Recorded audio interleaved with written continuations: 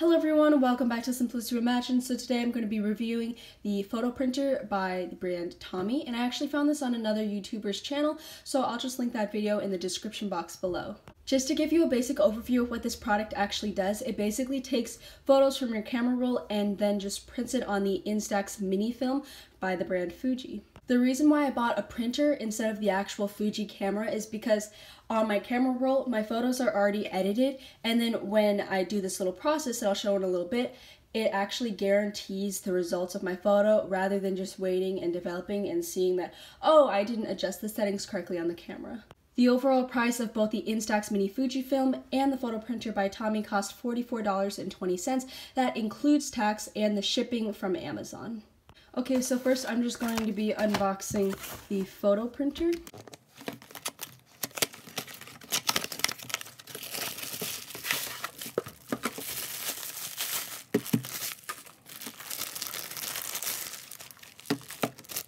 So as you can see, it comes with a little manual just how to set it up and use it.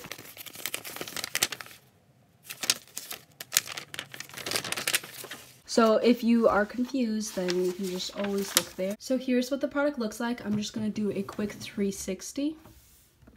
Now it's actually bigger than what I thought in the videos, but it's not that bad.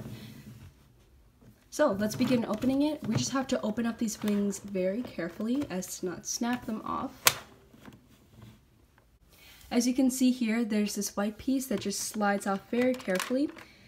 And this is what we call the framer, and I'll show you how to use that in a little bit. And then on the inside, you can see there's a little mirror right here and just the camera, so don't touch that. And then on the back side,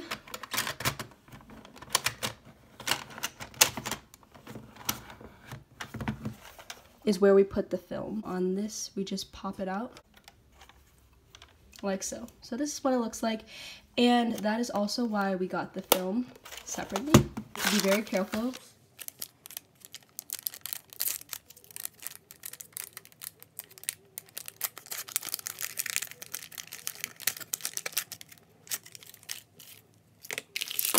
So I'm just going to attempt putting this in the product for the first time on camera, so that's going to be enjoyable. So there's this front side and then the back side. As you can tell, there's this yellow little tape, so you want it pointing to the left when you put it in, and then I think you just close it up. Okay, so we got the hard part out of the way. Now we're just going to reopen it up. Before we start printing anything, we want to make sure our framer is set up. So there's going to be these thin strips of plastic we need to peel off, and then this adhesive sticks to the phone screen and only the phone screen, and make sure to not touch it a lot with your fingers because then it'll get oily and dirty and it might not stick anymore. So we want to prevent that. Next, we want to then set up our phone correctly. So I pulled up a photo already, and we want to make sure that our brightness is all the way up, like so.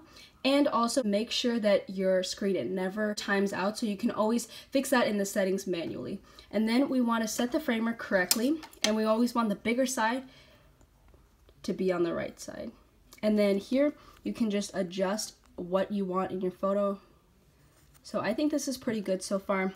And then we have to do this quick maneuver of just placing it. Right here, the mirror, it reflects exactly what's on the screen to make sure that your screen is not black. Also, before we click the shutter release button, we want to just turn this clockwise to reject the film cover. There we go. So we just want to get rid of that cover, because then obviously you can't print anything on there. Okay, cool beans. Now let's just click the picture, make sure it looks good in the mirror before we mess anything up. Okay, so then we're going to click the shutter release button like this. And then we just start turning clockwise.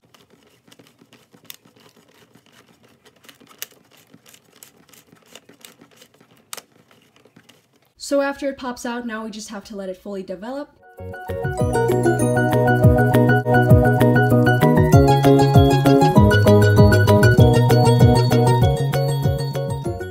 So here's the final result of the fully developed Fujifilm. Now you can tell there was a crack in the phone screen, so make sure when you are using this, use a phone that has not been cracked up all the way. And then since this was not a plus size model phone, you can tell that the framer and the screen did not align very well, and that's why there's some darker edges.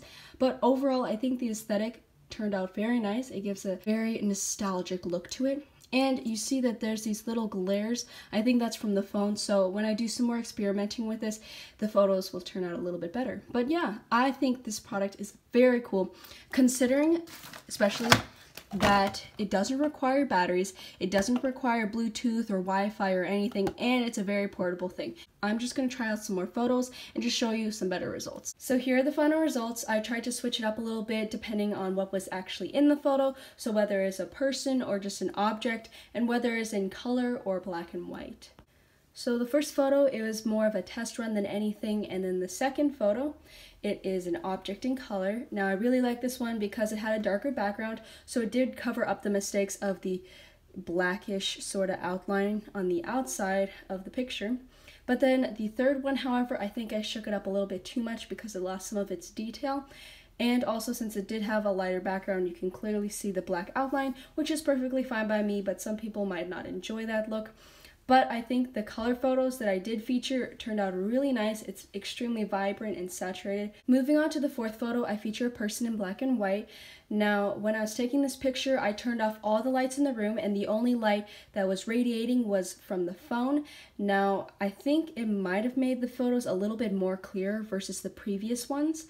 But however, since there is a white background, you can clearly see that black outline on the outskirts of the photo, and according to all these other photos, that black outline seems to be there all the time.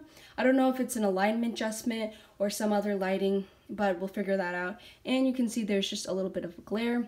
The glare is less apparent in this one and some of the other photos that have color in it, which is a good thing. Moving on to the fifth and final photo, we have a person featured in color. And I think this turned out really nice because this is the only photo that I didn't shake. And as you can tell, the detail is very nice and obvious in this photo. The one thing that I don't like about it is there's yet again that black outline, and I think overall with these Polaroid films you really want a darker background and then the subject to be a little lighter. Also, if you want to print a picture of a person, make sure they don't have a lot of overexposure to the face from a flash from a different camera that was taking the original photo. Anyways, thank you for watching this video. If you guys enjoyed it, please leave it a thumbs up, comment in the comment section below, and if you guys are wondering what the exact supplies that I used to create these films, I will also link those in the description box below. They will be an Amazon link. So yeah, have a wonderful day.